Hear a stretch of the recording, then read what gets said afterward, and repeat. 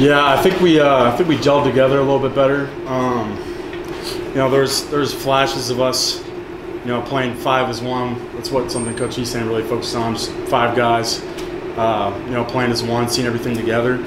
And I think we definitely executed together a lot more, but still not quite where we want to be yet. You know, just focusing on building off of each performance and improving. So, you know, I think we've improved so far, and we just got to keep building on it. That's what practice comes in.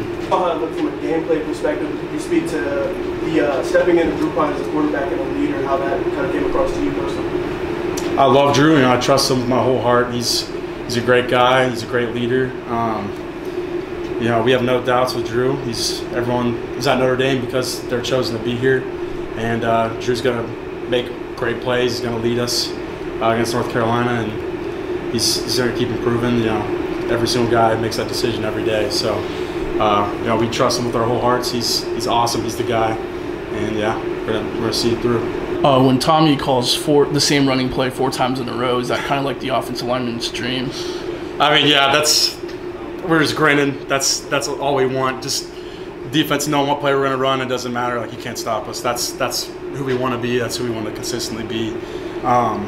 Especially when we're making a drive on the field right next to the goal line. Just keep running the same play. So, you know, that's pretty defeating for a defense. That's what we want to be.